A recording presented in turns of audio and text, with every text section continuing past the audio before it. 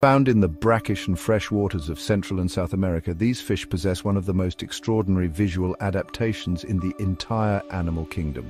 While they are not primarily land walkers in the same vein as mudskippers or snakeheads, their unique eyes allow them to operate with remarkable efficiency at the interface of water and air. And they do engage in short terrestrial movements when navigating very shallow areas or stranded by receding tides. The four eyes are, in reality, two eyes, but each eye is horizontally divided into two distinct halves, each with its own pupil. The upper half of the eye is adapted for vision in air, while the lower half is adapted for vision underwater.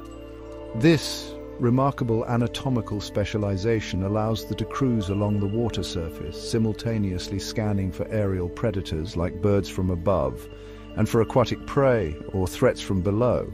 It is a perfect adaptation for life in the vulnerable surface layer of the water.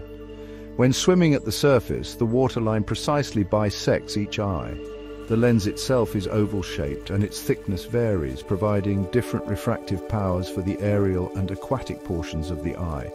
This means the fish can focus on objects in both media at the same time, a feat of biological engineering that is truly astounding. This dual vision gives them an unparalleled awareness of their surroundings, crucial for survival in their often complex and predator-rich environments, such as mangrove estuaries and tidal flats. While are primarily aquatic, their exceptional vision and surface-dwelling habits mean they are intimately connected with the terrestrial environment. They often forage in very shallow waters along shorelines, where they might briefly expose their bodies or use their pectoral fins to push themselves over mudflats if stranded or moving between pools. Their diet consists mainly of insects that fall onto the water surface, as well as algae and small aquatic invertebrates. Their upward-looking aerial vision is perfectly suited for spotting these terrestrial insects. The four-eyed fish, therefore, represents a different kind of adaptation to the air-water interface. It's not about prolonged terrestrial excursions, but about mastering the visual challenges of this boundary zone.